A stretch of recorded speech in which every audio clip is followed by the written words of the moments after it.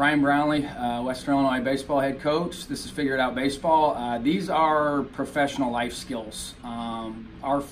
We do a lot of classroom sessions with our guys.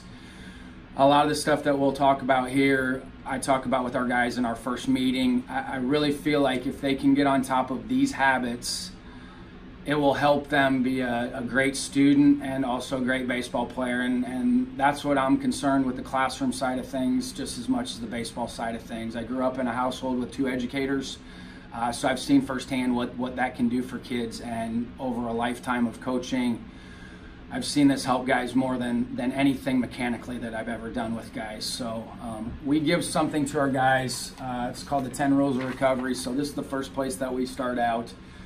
8 hours of sleep, and you read the research now. If you're looking for a good book out there, the book called Why We Sleep is a tremendous read.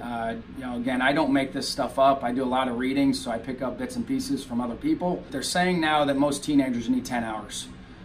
So college guys usually 8 to 10 if they can do that.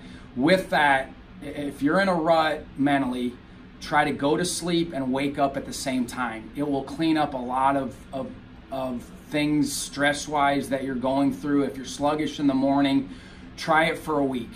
Try it for a week to go to bed at the same time and wake up at the same time. So realistically, you could go to bed at midnight, especially in the summer. If you're a high school kid, you could go to bed at midnight and wake up at 8 o'clock or 10 o'clock, but do it the same for a whole week.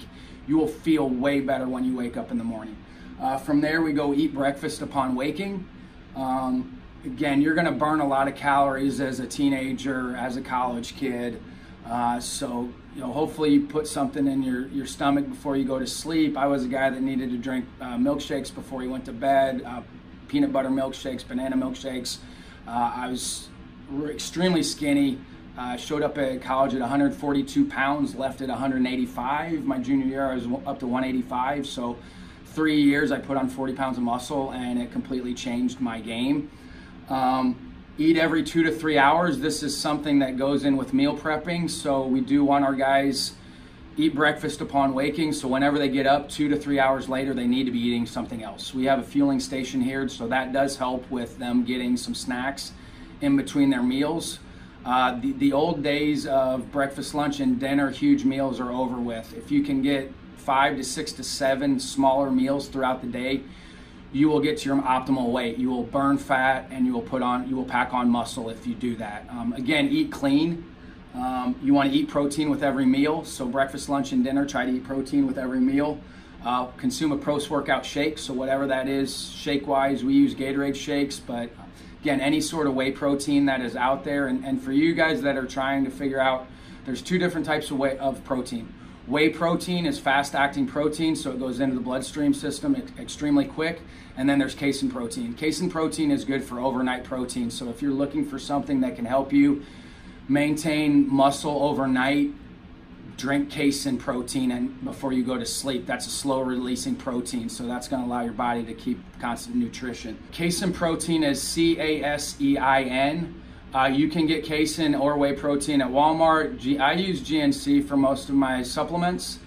You can order, again, there's a variety, but I would go, the hard part is trying to find out what's clean and what's not clean. A lot of the supplements out there are outsourced from China, so that would be a first place to start. If you're going to take any sort of supplement, make sure you check and find out where the supplement comes from, because if it comes from overseas, chances are it's not what you think it is. So try to get something that's been produced in the United States. So that's a first place to look, because you just don't know. Most supplements are not approved by the FDA. So again, you may think you're taking something that you actually aren't. That's why a lot of guys false positive on drug tests. Guy just happened in the NFL, just got positive. But he didn't know what he was taking. Again, make sure you know where the stuff is coming from before you take anything. Drink a gallon of water a day. I have a shaker bottle that is with me at all times. If you don't have water in front of you, you won't drink it, okay? So I drink a ton of water a day because it's with me. So it's with me, I drink it. It's an easy way to actually get a ton of water. Avoid high-fat processed food, so stay away from fast food. I know that's difficult. But again, meal prep matters. If you want to eat clean, if you want to pack on good muscle, you need to try to stay away from fast food and especially fried foods. Avoid simple sugars, caffeine.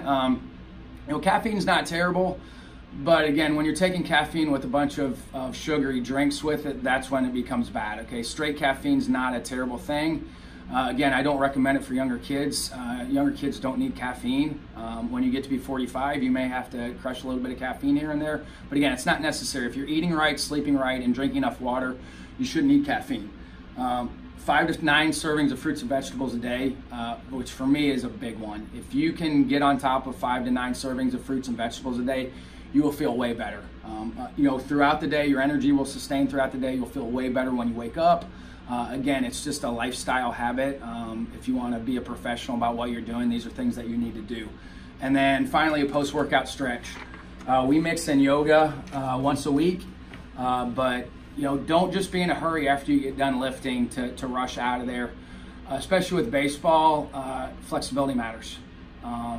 Mobility matters. Shoulder mobility matters. Hip mobility matters. So again, you want to try to reset and get those muscles back to a resting state. If you don't, muscles stay constricted. You want to try to post-workout stretch because you want to try to get your muscles back to a resting state, way healthier for your muscles. Also decreases the recovery time. You're not going to be sore the next day if you stretch afterwards. Even though at a certain point is you can mix in stretching while you lift. That's a way to get some of that knocked out.